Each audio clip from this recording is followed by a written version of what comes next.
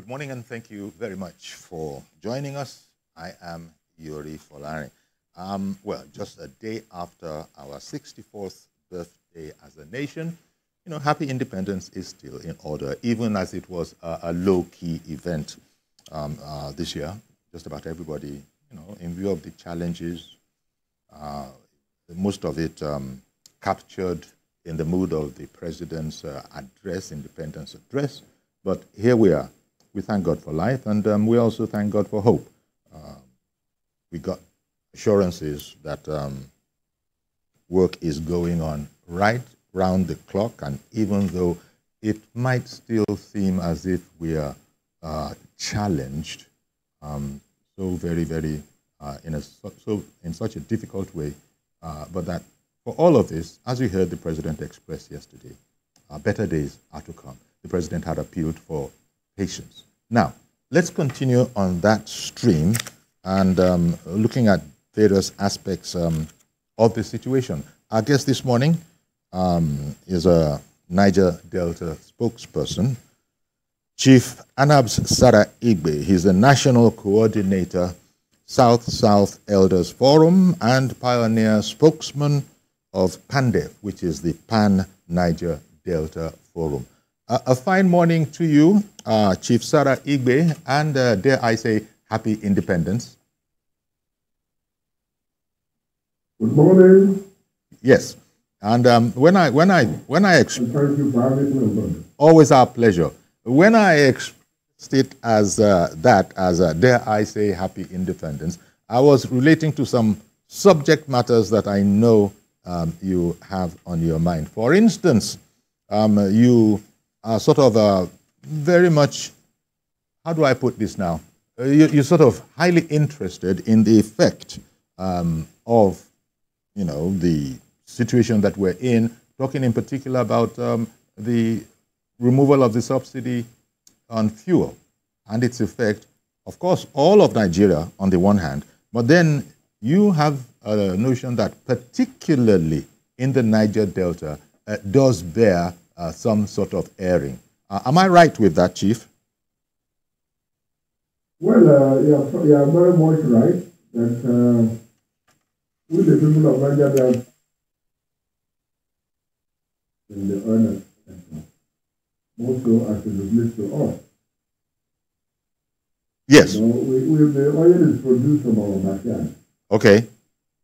We are suffering from the environmental degradation. We are being deprived of our traditional occupation of fishing and farming. And yet, the oil that we are producing, we are also paying the highest price. Besides, you're also stopping us from buying fuel in jerry can to our boats. We don't have car. Most of us don't have car. We use boat. And you're also stopping us from using jerry can to buy fuel. So what do you want us to do? These are some of the issues I think we have to look at. And our crack, we produce the oil. You don't want us to be empty. The NPDC, which warehouse almost all the divested asset, you refuse us to be empty. Instead of allowing Southern to be empty, you brought in expatriate to run it when we have more than enough competent Nigerians who can manage. I don't recall any expatriate like that in the NMPC. I am telling you now, the MD of NPDC is an expatriate. The MD of the retail is also an expatriate, just to prevent the people from the Niger Delta or South-Out or the Southern Nigeria to get to that position, okay, even though they are more than qualified. Okay, so actually, when that is the situation we find ourselves. Okay, when you speak about the national, when you speak about NMPC, most Nigerians will remember Mele Kyari. You know, so I don't know what you meant when you said expatriates. Well, Mele Kyari is the group executive, the director, GMD. Group executive officer, or the president of the NNPC. Yes. NNPC have subsidiaries. other companies under the NPC. Okay. And Belek Yari, who has spent over 35 years in service, contrary to Section 8, Article 020810, which says compulsory retirement at the age of 60 or 35, whichever one that comes first, remains there and refused Southerners, particularly the Niger Deltans, to occupy the position of MD of NPDC as well as the NPC retail. And what we're talking about today is petrol, scarcity, cost. These are expatriates that he has brought in instead of bringing in Niger Deltans or Southerners who are competent to run the place. You know, this is not fair to us as the people of Niger Delta, and that is why we're here to discuss that Belek Yari will pray by the January 8th, it will be 60 years. If he refuses to retire at the 5 years in service, I think he should retire at 60 years so that a Niger Delta son or daughter who pass through the furnace in the NPC should be the head of an NPC, because the person will be able to understand the dynamics. We talk about oil theft, we talk about stealing, pipeline vandalism, we talk about all these things that are affecting production. But that is not the issue. The issue is, are the oil being produced? Nigeria have enough oil reserve. We have gas, enough gas.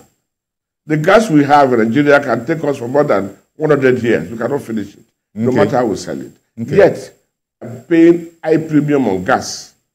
You encourage us to go to gas. Gas is now nobody. You cannot buy gas.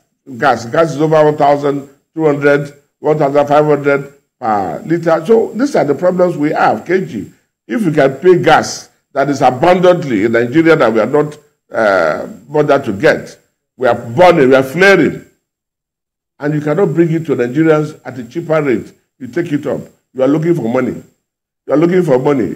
Well, the Kiari came in when fuel was 145 and 150 per liter. Today, in the Niger Delta, we are buying fuel for 3,000 per liter. And yet, you don't want us to buy it with jerrycan. The filling stations are not also there. Mr. Retail is not giving us filling station. You starve us. And you said we should buy 3,000 per liter. And people in Port Harcourt are buying 1,350 naira per liter. When you came in at the time, fuel was just 148. The fuel cost of fuel is affecting the entire country. That cost of living is very high. Subsidy was the problem. You are paying subsidy. Who takes the subsidy? As an NPC MD, since you came in, you are the sole importer of petroleum. You are the sole seller of petroleum. And yet you are talking about subsidy. Who takes the subsidy and where is the subsidy money? You have selling about oil, crude oil. In the past, the crude oil feeds the Federation account. For some months now, there is no money coming from the crude oil sales. Federal government pays from the customs and taxes. What happens to all this money? Where are all this money going to?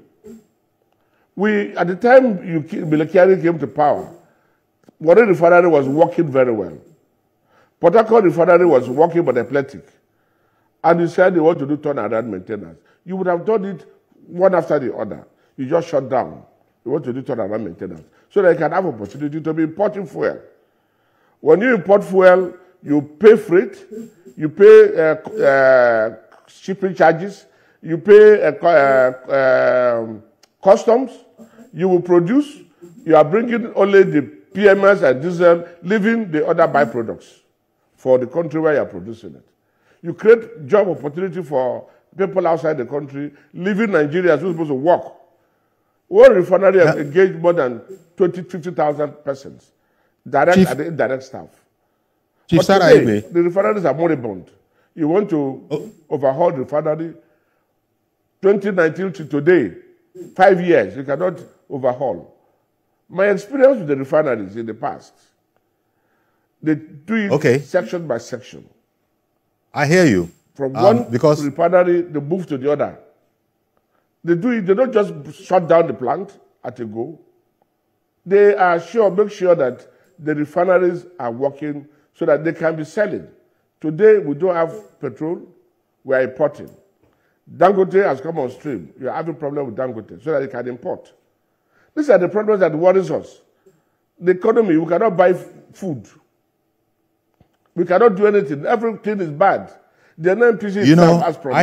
I hear you, Chief Sarah Igbe. I hear you. Thank you very much. For the refineries I'll let you speak at length. To have their powers. Okay. Chief Sarah Igbe, I'll let you speak. I'll let you speak at length so that we could get the entirety. The subsidiaries also have their budget. So that we could get the entirety of your complaint, because that's what it is. And indeed, yes, we did want to hear it. But surely, I don't know, if one were not careful, one could actually deduce from what you're saying that you blame an individual, whereas, as you know, the NNPC will be working according to national policy and in the best interests of the country. But I understand that, well, be that as it is, there are some, maybe more than some, in the Niger Delta that will think that enough attention and enough, what is the word that they use now, sort of positive discrimination has not been applied to them. But the NNPC has been working according, as we are told, according to an official plan, an official policy that's been approved by everybody. And it's not as if there are no South-South professionals within the NNPC. It's just that I think you are making a case now for the very headship. So do you appreciate that one might, from your submission, think that you're actually speaking about a particular individual being the problem of the South-South within the NNPC? Do you see that? Do you see how that is? Well, NNPC used to operate as a body, as a corporate body that has policies. We had various committees, like in the subsidiaries. You have what you call the tender committee. After the tender committee, we have what you call MESCOM, that's management committee. If the project is within that limit, if the procurement is within the limit of the management committee, which happened to be $2 million, they will approve, they go ahead to procure and do the job without any reference to anybody. Then if it is more than $2 million, between $2 million and $5 million, they have to go to where they call DESCOM, headed by the group executive director, which is the group vice president. When it is more than the $5 million approval, it now goes to the NNPC management board committee. They will look at it from $5 million to $10 million. When it is more than that $10 million, it goes to the NNPC board. That was how NNPC is structured. But today, one man wants to stay in his office to see even $1,000. So as a chief executive, it's like you are now a rubber stamp person. You don't do anything until one man tells you it must be like this. That was not the culture of NNPC.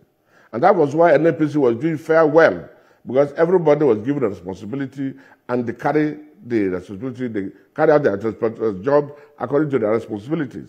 But when everything now goes to one man, leaving the procedure, leaving the protocol to go to one man, the man may be very busy, may be out of the country until he comes. And that is why the refineries are not working. Why are they not working? It's funding. The funds are not released as appropriately as possible. The refinery MDs go cap and down begging instead of releasing the fund to them appropriately. It's a major problem. The same thing is applicable to the oil and gas companies.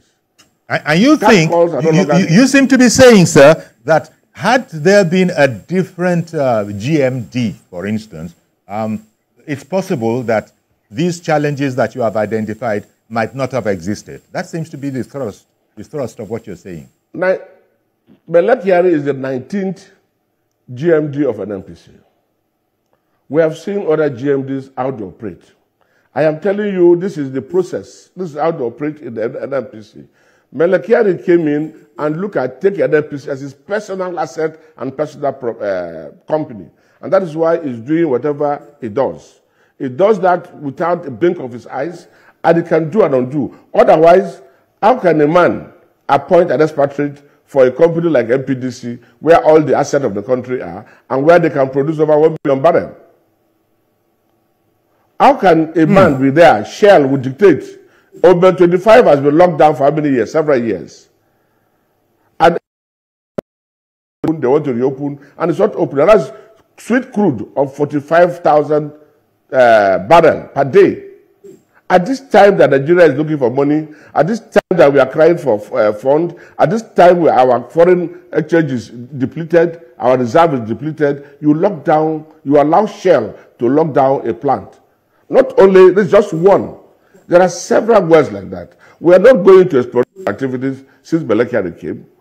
No more exploration, no more new wells. They are not even doing workover on the wells. How will they produce more to meet up our target? We have enough crude oil in this country that we can pass OPEC quota and have enough for our local refineries. So that whatever the local refineries are giving them is like a dash. I hear you. And you are definitely, speaking for your own